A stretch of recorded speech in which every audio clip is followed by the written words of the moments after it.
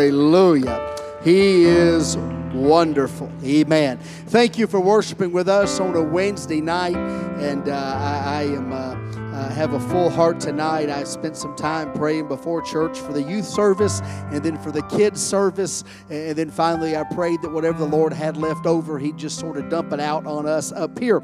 Tonight it begins a 3-week series that our assistant pastor, Brother Colton Herrington, is going to be teaching. He did this 4 years ago. 4 years and 2 sanctuaries ago on Blue Ridge, and it was tremendous, and it really helped kind of restructure the way I thought about prayer. And the Bible says that the Old Testament tabernacle and the law were given to us as in samples and examples, illustrations. And so I'm excited for what's going to happen tonight and over the next 2 Wednesdays as he comes right now. Can we just pray together like we always do for God's anointing to rest on Him? And Lord, help me to be a hearer and a doer tonight. I want to get what you'd have to say and leave here more like you than I am right now. In Jesus.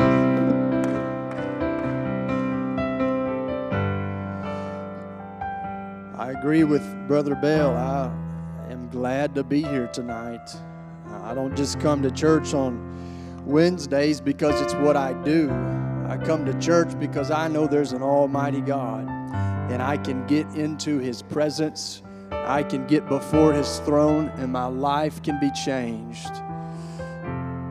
I was thinking about how, this world, us as mankind, we're always wondering what's after this life, or what's out there. We're searching for something that's bigger than ourselves, and that search has sent us to the far reaches of space and to distant planets and the moon and whatever you believe about that, if we win or not. That's another story for another time. But we search as far and wide as we can to try to find what is the meaning of life, what is out there. And I know it would just boggle the minds of some of these people and scientists out there if they knew that the secrets of the universe weren't in the farthest reaches of space, but were most likely a 15 to 20 minute car drive down the road where they could find an apostolic church preaching and teaching the true Word of God, and they could step into a place like this on a Wednesday or a Sunday and feel what you and I feel in this house. I don't know if you realized it, but there's an almighty God that's here tonight. We are in His presence, and He is here because He loves us. And I don't know about you, but I am so thankful for that. I am glad when they were singing about the blood, and I thought about what God has done for me, done for this church, and we truly are a blessed people to be here tonight. And what we're doing over the next few weeks is the purpose of what we're doing is exactly what you and I feel right here, right now. It's to take us from something that's normal and mundane into a presence of an almighty God, into an atmosphere where our faith rises and we truly believe that our prayer is going to do something great. That's the whole purpose, is to get us to where we are right now, what we feel in this place. Amen. I'm glad that God started out this series with this presence tonight. I don't know if you feel it, but the presence of God is in this place tonight. And I'm excited to see what He's going to do here for the youth, for the kids. What a blessing it is to just step into the presence of an almighty God. He has been good to us, hasn't He? We are going to be reading quite a bit of Scripture tonight. If you would stand with me just a little bit longer, I want to read one Scripture, and then I promise you can sit down. Luke 11:1 says, "And it came to pass that as He was praying in a certain place, when He ceased, one of His disciples said unto Him, Lord, teach us to pray, as John also taught his disciples." If you would, one more time, can you just lift your hands with me before you're seated? And can we ask God to truly speak to us? God, give me a hunger for prayer. God, not just what somebody's telling me that I should feel or should do, but God, put it down in my heart, a desire to know You, to walk with You, to be close with You, God, to be in Your presence every day. In Jesus' holy, mighty name. You can be seated. The disciples came to Jesus and asked him to teach them to pray. Prayer is something, if you're going to be effective at it, anybody can pick up a Bible and learn some prayers and learn about prayer and come up with some prayer on their own. Anybody can hear somebody else praying and pick up a few pointers along the way. But if you're truly going to be effective at prayer, the disciples realized that we need somebody to teach us.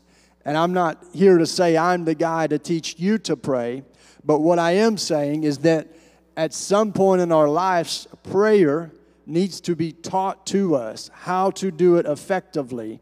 Maybe that for you comes directly from the Bible. Maybe you hear a lesson taught that sparks something in your faith and changes your prayer life. However that may be, Jesus, his reply to the disciples was a prayer that so many pray today. Our Father which art in heaven, hallowed be thy name. And it goes on. And what Jesus was teaching them was not say as I'm saying, follow these words to the T, and this is what you need to pray. He was teaching them a pattern to pray after. And that is the same for you and I today. We learned two things from Luke 11:1. Prayer is something that is taught. In prayer, when it's effective, it has a pattern to it that's repeatable. Okay? Now, I'm not trying to convince anybody here tonight to pray the Tabernacle prayer.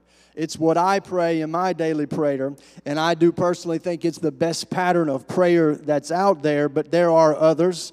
But what I'm trying to accomplish in this 3-week series on the Tabernacle prayer is to help you and I think outside of the box, to help us step out of our normal acceptance of our prayer life and to begin to ask the question, is there a better way for me to be praying? Can I do what I'm doing more effectively? Is there a certain process or a pattern that's available that I could follow after and really have a stronger, more effective prayer life? Now, I realize that prayer is not something that should be approached haphazardly or casually. But effective prayer is something that must have structure. Processes and patterns must be in place. For anything that you do that's long-term in your life, anything that you're going to try and repeat daily or weekly, monthly, yearly, certainly for the rest of your life, at some point along the way, you're going to develop certain routines and habits, processes that help you become effective at whatever that may be. Whether it's your job, learning how to be a parent, there are certain things that are just going to happen along the way that are going to help you do better as the days go by. And prayer should be no different. Every day, our prayer life is one that's meant to get a little bit better, a little bit more effective, reach the throne room of God maybe a little bit easier for us day after day. The Tabernacle prayer and any pattern of prayer is one that can help you avoid a few things that seem to be great pitfalls when people go into prayer. And the first is that we run out of things to say sometimes. Has anybody ever been there where you just ran out of things to say? You thought you were praying for an hour and you look up and maybe 2 minutes has passed by on the clock and you say, I prayed for everybody, their brother and their dog, and I don't have anything left to say. Or maybe you find yourself repeating over and over, Jesus, Jesus, Jesus, hallelujah, hallelujah, hallelujah. I'm not saying there's anything wrong with that, but I want to tell you there is a greater depth to prayer than that. Or maybe you forget what you want to pray for. You know, you have things that maybe come to your mind throughout the day, and by the time you get to your place of prayer, you know, the days went by and chaos has happened and the kids were wild, and you get down and you pray pray, and then you go on about your way, and you lay your head on your pillow at night, and you realize, oh, I forgot to pray about brother and sister so-and-so, or about this need, or whatever it may be. Or if you have a process in place, in a pattern, it helps you to avoid these common pitfalls in prayer. Now, the prayer that I'm going to be talking about over these next few weeks is not the type of prayer where, you're just going about your day and you suddenly feel a call to prayer. Well, that's not really the time to go into a pattern of prayer. Or if you're about to drive over the edge of the cliff and you're crying out for God to save you, that's really not the time, to break down the tabernacle prayer. But the prayer that I'm talking about is that everyday routine prayer that you and I are supposed to have as a part of our daily lives of just being a Christian. When we steal away and we find that place of prayer, whether it's in your closet or wherever it is, and you're about to, try to touch the throne of God and bring all of those needs that you routinely pray for to God. That's the time of prayer that we're going to be talking about. Now, I think Brother Blake has an image for me, if all that worked out. Let's look at the other one.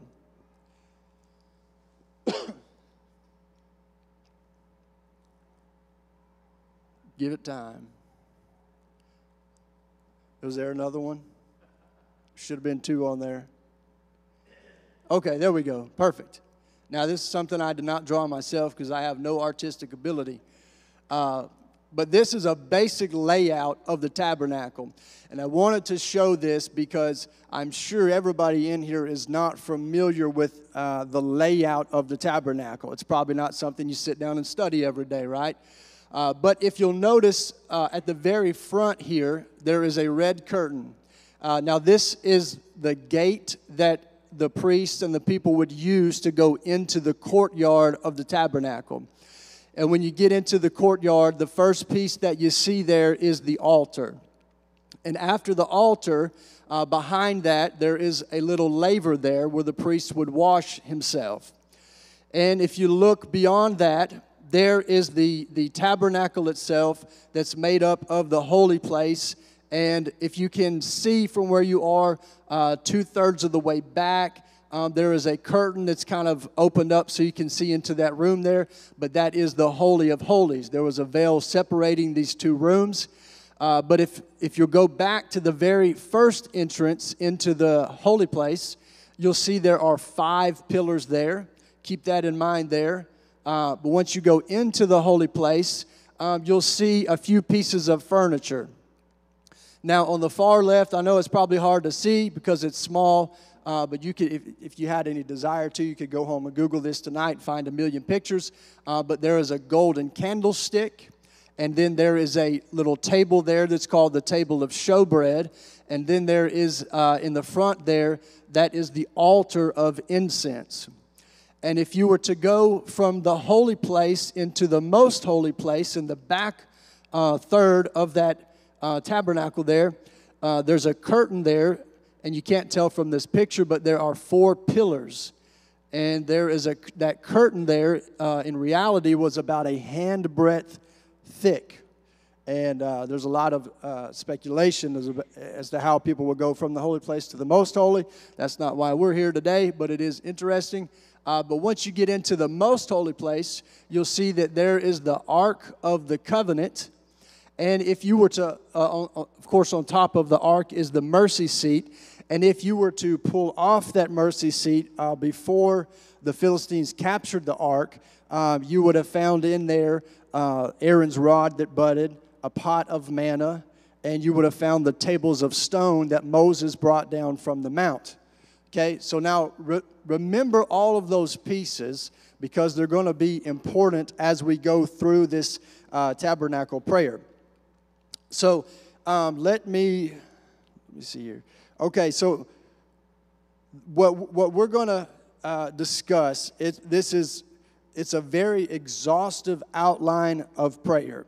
It covers everything that you could want to pray, and at times it may seem very detailed, but just know that prayer is something that is very detailed. And the more detailed you learn it, the easier it is to pray it and remember it. Now, I'm going to go through a whole lot, and some of what I pray may seem to be a strange way to phrase something or to pray for a certain thing, but just know that there's probably a scripture behind it. And all of what I'm speaking comes right out of Scripture today. I have so much Scripture, I'm not going to bore all of y'all with that. We'll be here for weeks and weeks and weeks. If you have any desire, I can give you all of my notes. Has every Scripture reference at the end of everything that I pray. So just keep that in mind.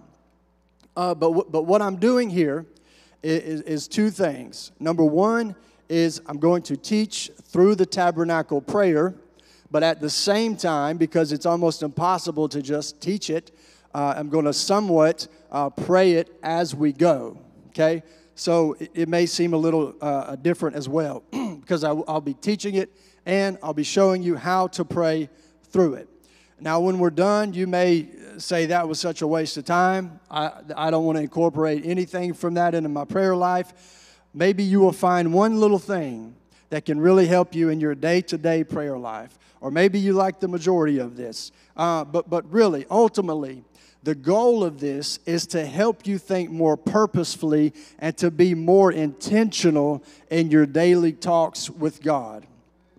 So with that said, let's turn to Exodus chapter 25 and verse 8. And I do have a few scripture that I'm going to read, but most of it will just be in my footnotes that you'll never see. It says, "And let them make me a sanctuary that I may dwell among them, according to all that I show thee after the pattern of the tabernacle and the pattern of all the instruments thereof, even so shall ye make it." Hebrews chapter 8. "Now of the things which we have spoken, this is the sum. We have such an high priest who is set on the right hand of the throne of the majesty in the heavens, a minister of the sanctuary and of the true tabernacle, which the Lord pitched and not man. For every high priest is ordained to offer gifts and sacrifices, wherefore it is of necessity that this man have somewhat also to offer. For if he were on earth, he should not be a priest, seeing that there are priests that offer gifts according to the law, who serve unto the example and shadow of heavenly things, as Moses was admonished of God when he was about to make the tabernacle. For see, saith he, that thou make all things according to the pattern showed to thee in the mount.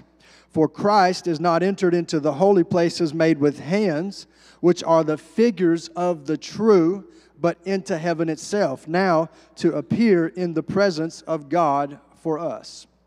So when you read that, it tells us that this tabernacle that you and I are looking at, that the Jews made all those thousands of years ago, is not the original tabernacle.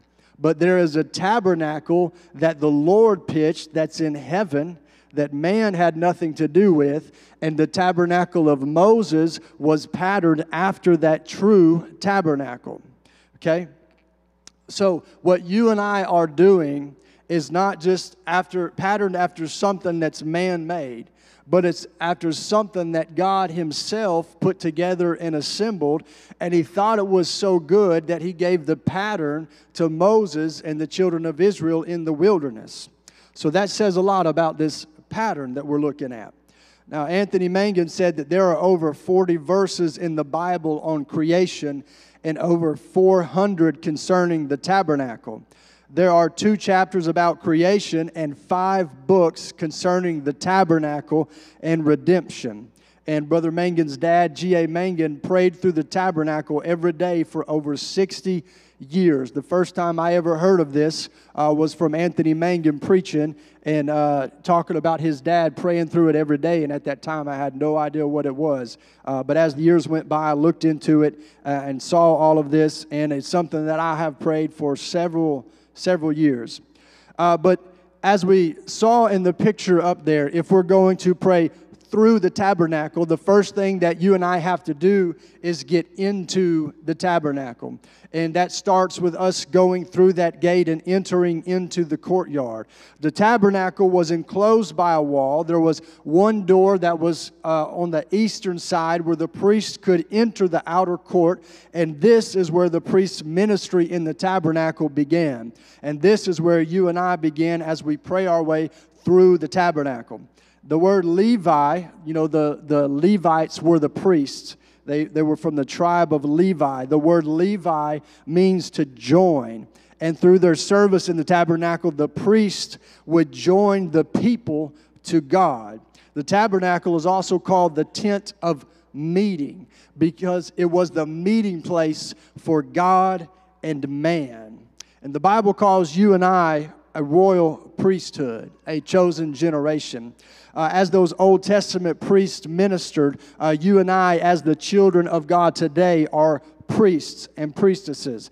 And as priests, we make our way through the tabernacle, joining people to God through our prayer and supplication. That's the purpose. Psalms 100, enter into his gates with thanksgiving and into his courts with praise. Be thankful unto him and bless his holy name. Thanksgiving means the extension of hands, adoration, a choir of worshipers, confession, a sacrifice of praise. It means simply to give thanks or to give offering. The word praise there means laudation, as if you were singing somebody's praise. And specifically, it means to sing a hymn.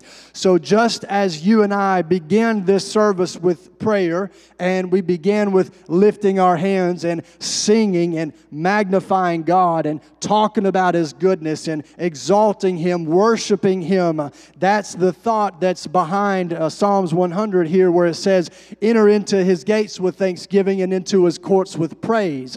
So there is a certain way that you and I are supposed to go into the tabernacle. These are things that are typical in a church service. We do these things because we know there is a certain way to approach God when you desire to come into his presence. And that is why David, the Bible says, he sacrificed, he danced, and he praised God before the ark. There is a right way to enter into the presence of God.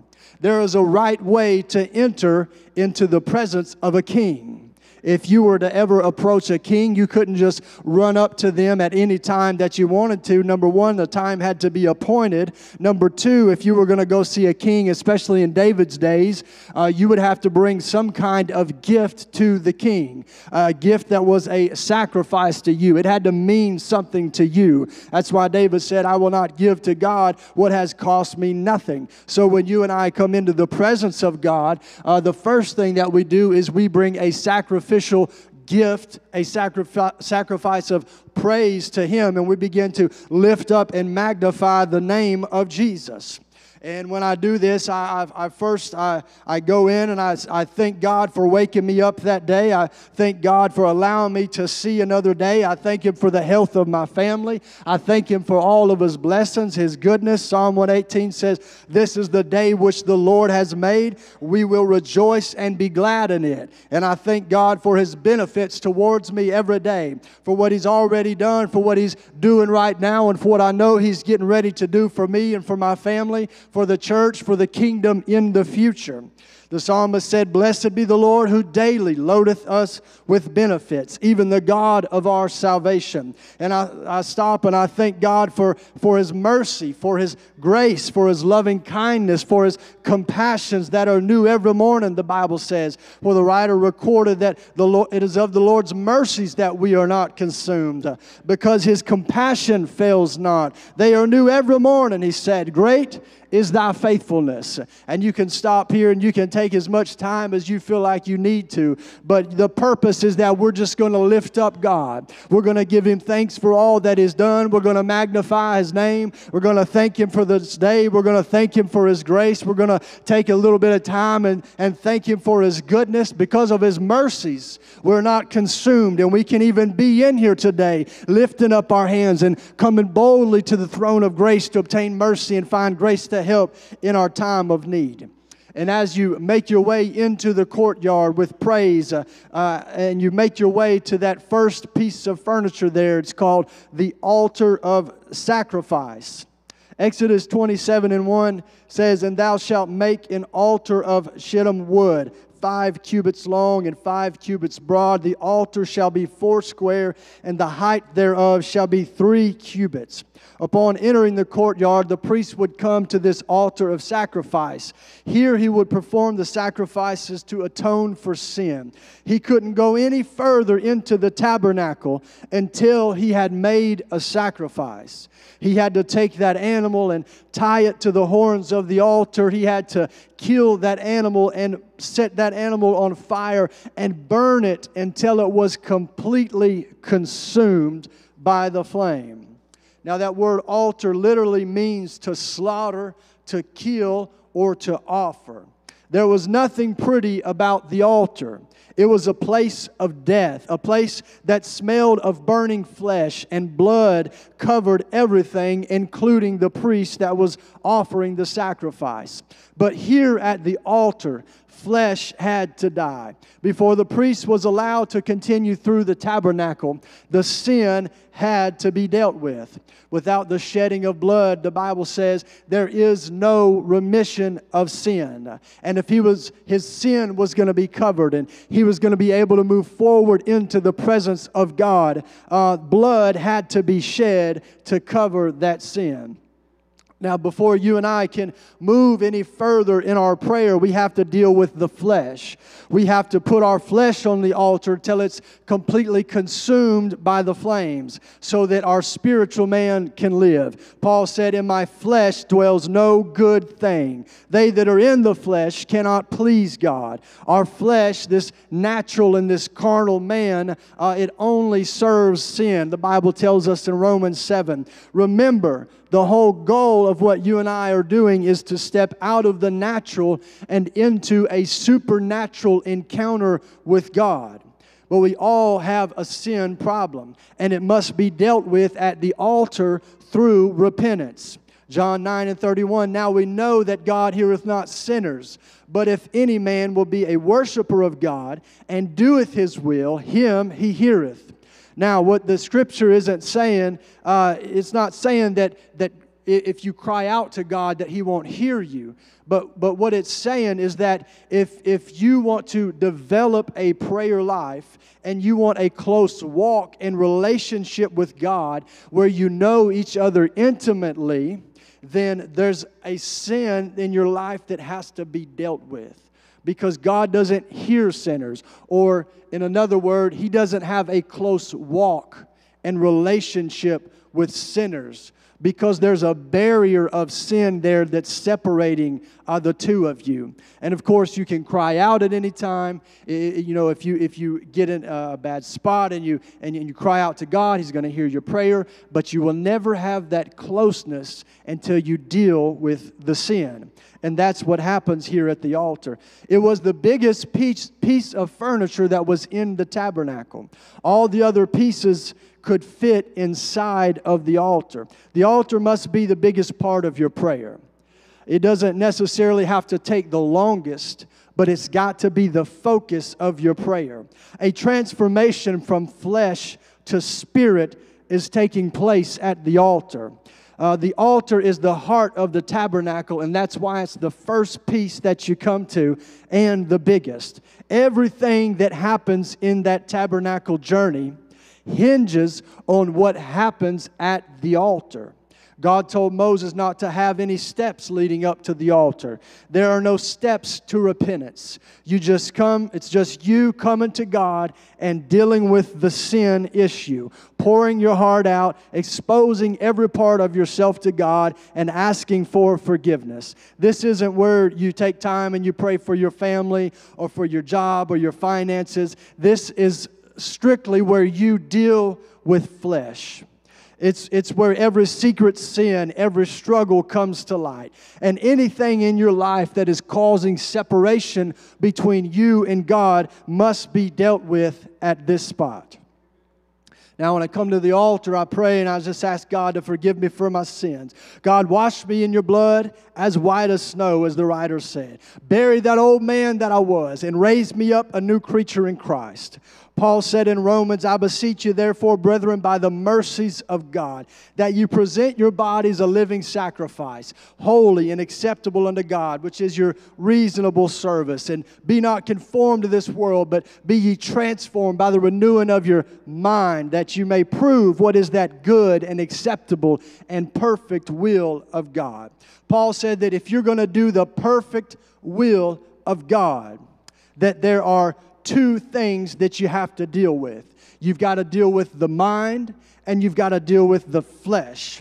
And here I ask God to forgive me of every thought that's unholy, it's unrighteous, that's wicked, that's lustful, envious, that's bitter, that's hateful, that's proud. Any thoughts that I've entertained that are enmity with God, that keep me separated from Him. I say, God, please purge my conscience, remove anything that doesn't please you. Search me, O God, as the writer said, and know my heart. Try me and know my thoughts. See if there be any wicked way in me, and purge me with hyssop, and lead me in the way everlasting. Renew me in the spirit of my mind. Help me guard and protect my mind. Help me to not be conformed to the world, but to be transformed by the renewing of my mind. All of those things that I just said come straight out of Scripture. Unblind my mind from any deception. Help me to see the truth in all things. Help me to have the mind of Christ. Help me to bring into captivity every thought to the obedience of Christ. And whatsoever things are true and honest, just and lovely, pure of a good report, virtuous and praiseworthy, help me, God, to think on these things. And once we have dealt with the mind, then we deal with the body, the flesh, and ask God to forgive me for every corrupt and evil communication. Forgive me for what I've set before my eyes. Forgive me for what I've allowed into my ears, for every hurtful thing that I've spoken. Forgive me for what I've allowed into my heart, any anger or bitterness or pride or anything there that is keeping me from getting in close relationship with God, that's keeping me separate. Create in me a clean heart, God, I pray, and renew a right spirit within me.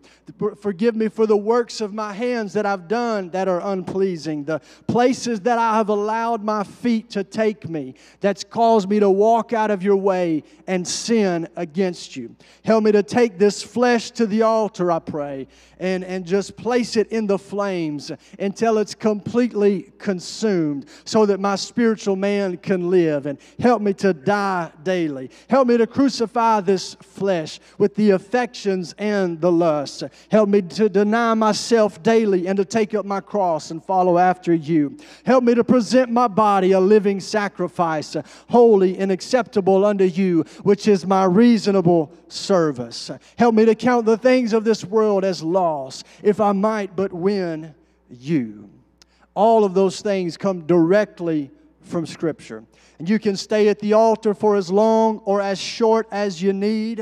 If it's not a place that you spend much time at, in the beginning it's probably going to take you a little while. But the more time you spend there, you'll see that the less time you need to spend there. Not that you won't have sin, but those things in your life that have constantly plagued you. When you form a habit and a routine of bringing them to God and laying them down on the altar and putting them in the flame until they're consumed, eventually you just start to get power over those things, and they begin to fall to the side, and you really do begin to change. But you can stay there for as long as you need to. But remember that what you don't put on the altar, you allow to live. And if you want bitterness and malice, envy, hatred, wickedness, these things to live in you, then simply don't put them on the altar, but continue to carry them with you. But you cannot walk in the Spirit until you have crucified the flesh. I'm trying to move quickly here for sake of time. The next piece of furniture that you would come to would be that laver of brass. Once you leave the altar, the writer said in Exodus chapter 30, speaking of this laver, Lord spake unto Moses, saying, Thou shalt also make a laver of brass, and his foot also of brass, to wash withal. And thou shalt put it between the tabernacle of the congregation and the altar. And thou shalt put water therein, for Aaron and his sons shall wash their hands and their feet thereat. When they go into the tabernacle of the congregation, they shall wash with water, that they die not. Or when they come near to the altar to minister, to burn offering made by fire unto the Lord. And he made the laver of brass and the foot of brass of the looking glasses, or the mirrors of the women assembling, which assembled at the door of the tabernacle of the congregation. So after the sacrifice was complete, that blood-stained and dirty priest would go to the laver, and there he would wash himself. And the blood and the filth from the altar that represented all of that sin, if the priest tried to go into the holy place with all of that reminder of the sin and the sacrifice and that corruption, the Bible says that he would be instantly killed. But he had to go to that laver and wash all of that off. And Paul said about the church that he might sanctify it in Ephesians and cleanse it with the washing of water by the word. John 17:17, he said, sanctify them through thy truth. Thy word is truth. So you and I don't have a laver of brass here physically today to wash ourselves, but what we do have is the Word of God that sanctifies us, it cleanses us, and just as water does, it begins to wash us and make us clean, starting from the inside out. We're washed, we're cleansed by the Word of God. After we have left the altar and we've dealt with the flesh and all of its hang-ups and sins, we must finish the process by being washed and cleansed by the Word of God. As those priests looked into that laver made from the mirrors of those women, they could see the reflection. The same goes for you and I today when we look into the Word of God. The Word is meant to expose me. It's meant to show my worst so that I can deal with it. The Bible says, for the Word of God is quick and powerful and sharper than any two-edged sword, piercing even to the dividing asunder of soul and spirit and of the joints and marrow, and is a discerner of the thoughts and intents of the heart. The Word is meant to literally cut sin out of your life. The priest could see his reflection in that laver of brass until the very moment that he would put his hands into that water. And instantly the blood on his hands would begin to mingle with that water, and all that he would be able to see after that was the blood. And you and I are meant to put when we see our reflection, we're meant to put our hands into that Word until that view of ourselves becomes distorted, and it's no longer us that we're looking at, but we're looking at a reflection of Jesus Christ. Until all that you and I see is the blood that has washed us white as snow. And James said, for if any man be a hearer of the word and not a doer, he is like unto a man beholding his natural face in a glass. For he beholdeth himself and goeth his way, and straightway forgetteth what manner of man he was. But whoso looketh into the perfect law of liberty and continueth therein, he being not a forgetful hearer, but a doer of the work, this man shall be blessed in his deed. So as I look into the Word, it's a perfect law of liberty, and I can see myself in that reflection as a man that beholds his natural self in a mirror, the Bible says. But what I pray is, God, when I leave your Word, when I close the pages of this book and I go my way about my day, don't let me be the same way as when I opened your Word. But God, help me to not forget what manner of man I was, but help me, God, to let your Word wash over me. Help me to allow what I have read to get down into my heart and into my spirit, and to allow it to begin to work and change me. Help me to receive out of your Word everything that I need today so that I can be changed, whether it's doctrine, reproof, correction, or instruction in righteousness. And everything that the Word does can be summed up in those four things. It's either doctrine, reproof, correction, or instruction in righteousness.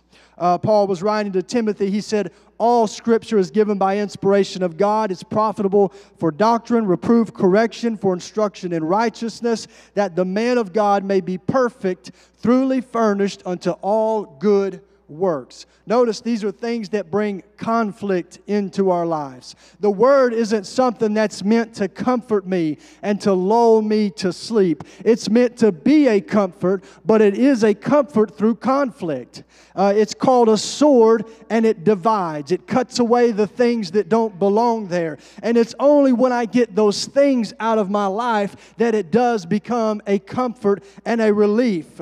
It exposes me, and it does a positive work by removing the negative that's in me, so that the man, the woman of God may be perfect and truly furnished. This means mature, fully equipped, accomplished, and complete. Now pray, God, give me a good heart to receive your word into. Help me to break up that fallow ground so that your seed can find a heart of good ground to be sown into. And help me to bring forth fruit 100-fold. I pray, God, give me perfect understanding of your word, just as Luke said he had. Give me perfect understanding of your word. Write it on the tables of my heart. Quicken it to my mind and help me to be able to call upon it when I need it.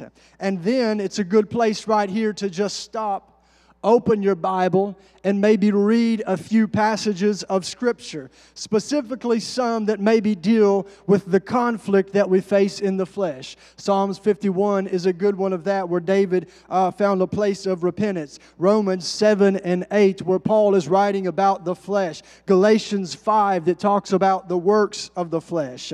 And after this priest had made the sacrifice, and after he had washed in that laver, and he was getting ready to go into the Holy of Holies, at some point he would change garments here.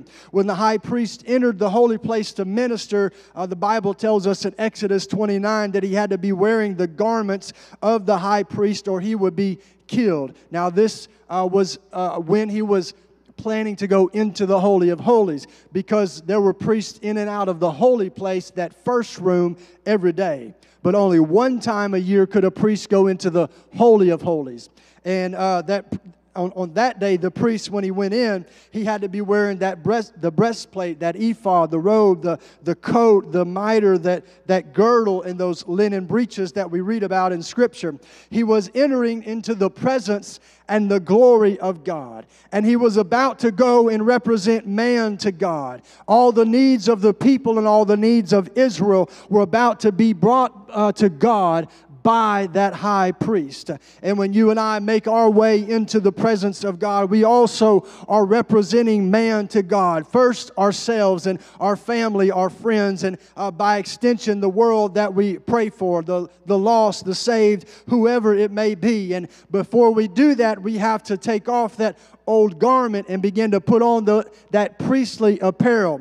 The writer in Jude says, "And others save with fear, pulling them out of fire, hating even the garment that is spotted by the flesh." Jude tells us that while we were in sin, the garment that we once wore was corrupted and was made filthy from the flesh. Once we have died out to self and we've been washed by the Word, then we must take off that old garment and put on the new garment. Romans 13, "But put ye on the Lord Jesus Christ, and make not provision for the flesh to fulfill the lusts thereof." So once we have cast off that old spotted garment of the flesh, we should put on the garment of Christ. And the way that I stop and I pray this is, I say, God, I pray with things that have to do with the changing of garments. And the Bible has a lot to say about that. I say, God, please take from me the spirit of heaviness and give me the garment of praise. Peter said, "Likewise, ye younger, submit yourselves unto the elder. Yea, all of you be subject one to another, and be clothed with humility." I pray, God, clothe me with humility. Help me to not think more highly of myself than I ought to. Isaiah said, "I will rejoice greatly in the Lord. My soul shall be joyful in my God, for He hath clothed me with garments of salvation." Now pray, God, help me to put on the garment of salvation. Help me to walk in a way that displays truth to the world. Help me to walk in a way that I'm living up to the truth, that I'm living up to this salvation. And as a royal priest, as the Bible says, as an ambassador of Christ, a living epistle known and and read of all men. Help me to put on Christ and to walk in the Spirit. Help me to represent you well to this lost and dying world. And at the border of the ephod was a bell and a pomegranate, a bell and a pomegranate, a bell and a pomegranate, all the way around the garment. And that bell is a reminder of the gifts of the Spirit. For when those on the outside heard the bells from inside the holy place where the priest was ministering,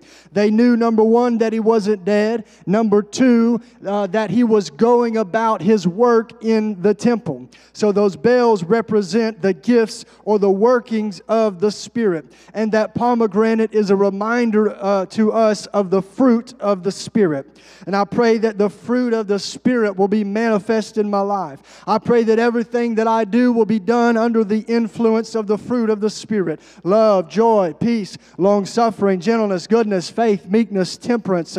And I pray that my character, my words, my actions will be influenced by the Spirit. And I pray that I will bear the fruit of the Spirit so that others can see it and partake of it as a person would natural fruit and be blessed in their own life.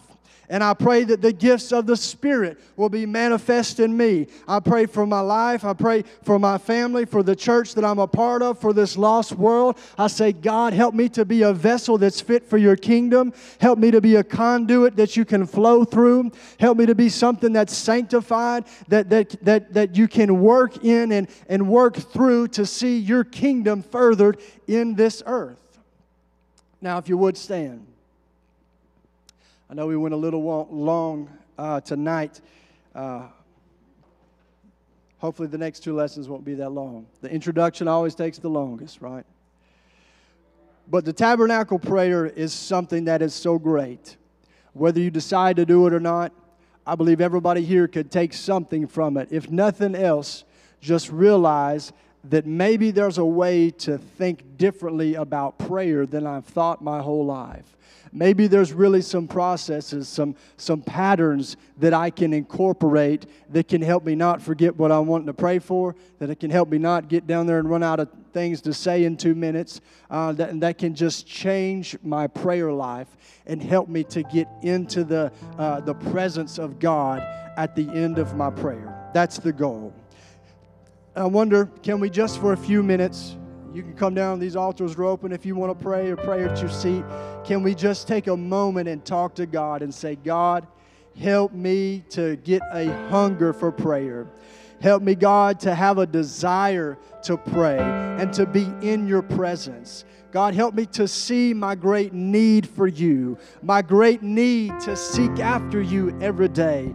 Help me to realize, God, that I can't do this on my own, that I need you, that I need your Spirit, that I need that altar in my life, that I need that laver to wash me, that I need those new garments to put on and that new life to live and that new way to walk. And, oh, God, help me to fall in love with your word. Help me to fall in love with your presence, God. Whenever I have a problem, help me to go first to you with it and to seek you early and often in all the days of my life. God, help me to fall in love with prayer greater than I ever have. God, help me to believe in prayer, that it works, that it does what your word says it does, what my pastor says it does, what my friends and family say it does. God, help me to see how real and powerful a relationship with you can be. In Jesus' mighty name. Let's just take a moment and lift our hearts and hands to Him.